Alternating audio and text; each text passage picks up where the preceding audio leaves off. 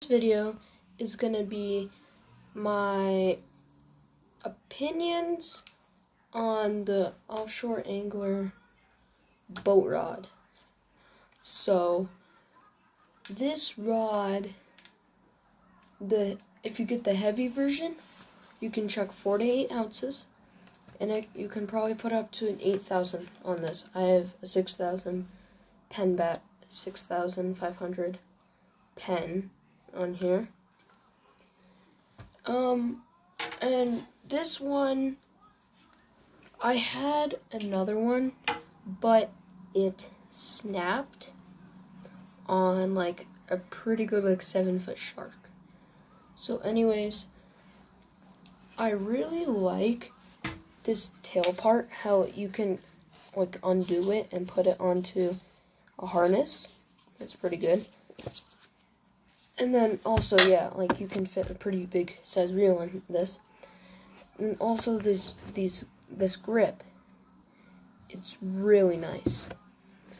You can also chuck pretty big baits.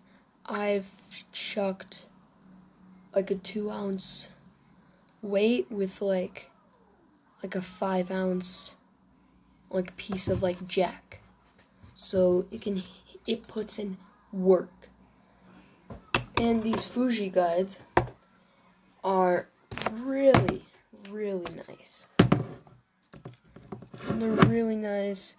They hold up really well. The only problem I have with Bass Pro, with the delivery of this rod, it came bent in. I'm not sure if you can see, but these parts right here, they're bent. So I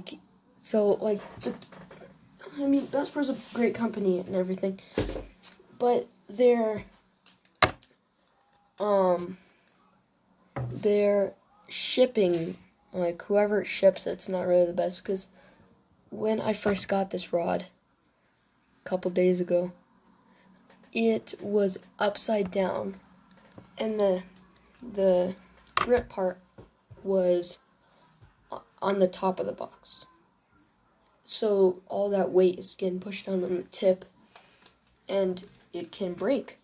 But I bent it out and put a strength test, and it worked. It works. I mean, I'm gonna have to get a replacement for this rod eventually. I'm probably gonna get a new one eventually after I go to Florida. But yeah, like I said, I've caught really pretty big sharks, 7-footers. Pretty good. And that's just my opinions on this rod. Thank you.